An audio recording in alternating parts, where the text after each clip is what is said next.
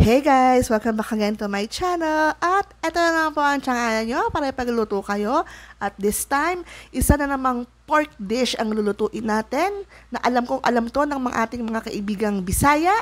Ayan, itong dish na to ay talagang lami kaayo. This is not authentic, pero feeling ko ay parang same as authentic na rin ito.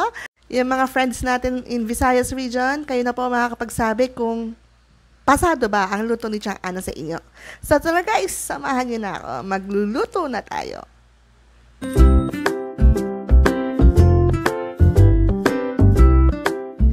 Okay, so I have here 1 kilo of pork pige, yung part na pige. Malambot po yung part na yan. Nilalagay ko lang siya sa aking kawali. Ayan, so ang gagawin natin dito ay pagsasama-samahin natin yung ating mga ingredients. So, kung nakikita nyo na medyo malaki yung cut ng ating pork, so, gusto ko ganyan para mukha siyang presentable pag pinlating ko siya or sinerve. So, lalagyan ko siya ng bawang. Yung mga measurements po at ingredients, ilalagay ko lang sa description box, just in case interested kayong lutuin din ito. Meron tayong sibuyas, brown sugar,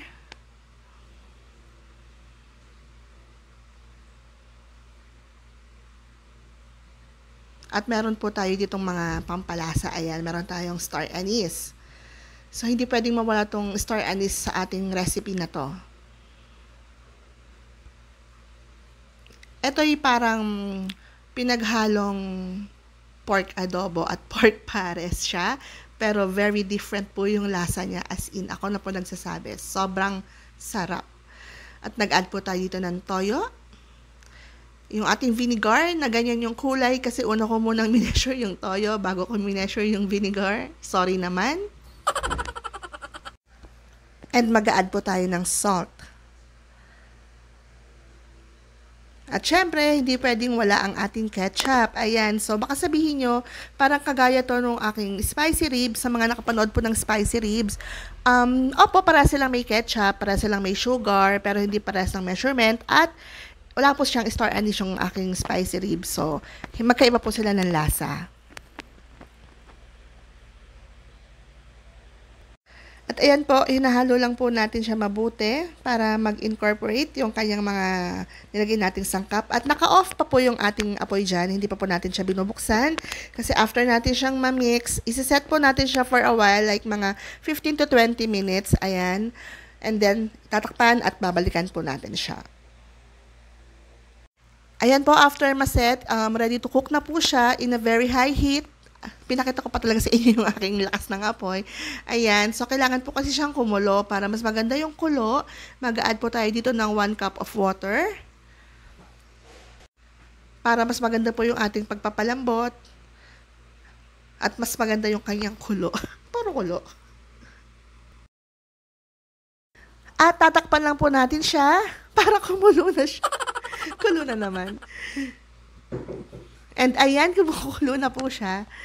And ang gagawin po natin dyan, pag kumukulo na siya, hihinaan na po natin yung apoy para mas maganda po yung pagpapalambot natin ng ating karne. Parang simmer yun po yung tawag. Isi-simmer lang po natin siya. Yung pagpapakulo ng dahan-dahan. Ayan, sa mahina. Hindi naman sobrang hina. Kailangan, nakikita nyo yung tubig niya, may kulo pa rin nagaganap. Ayun, maglalagay lang po tayo ng laurel at tatakpan lang po natin ulit siya at babalikan natin after 40 minutes. So, ayan po, wala po tayong ginawa ng mga 40 minutes na yun. Talagang hinayaan lang po natin siyang maging ganyan. Medyo lumapot yung kanyang sarsa. So, yung timpla po niya, kung ano po yung pagkakantimpla natin sa umpisa, yun na po yun. So, napakasarap po niyan. Kitang-kita nyo naman, di ba? Lami! So, ayan, luto na po ang ating pork humba. So, sa mga kaibigan po nating Bisaya, comment down below kung sa tingin nyo ba ay approved by the Bisaya po ba ang niluto natin today. At ayan po, ready to serve na ang ating pork humba. Ayan, so sana nagustuhan niyo po itong ating video today at sana meron po akong naitulong sa inyo. Sa mga subscribers ko, thank you so much. Sa mga hindi po nakapag-subscribe, please don't forget to subscribe, like, and share this video to friends. And pakiclick na rin po yung aking notification bell dyan para ma-notified po kayo every time na meron ako mga bagong uploaded na video. And of course, feel free to comment down below. Thank you all guys for watching. Hope to see you again on my next video. Bye!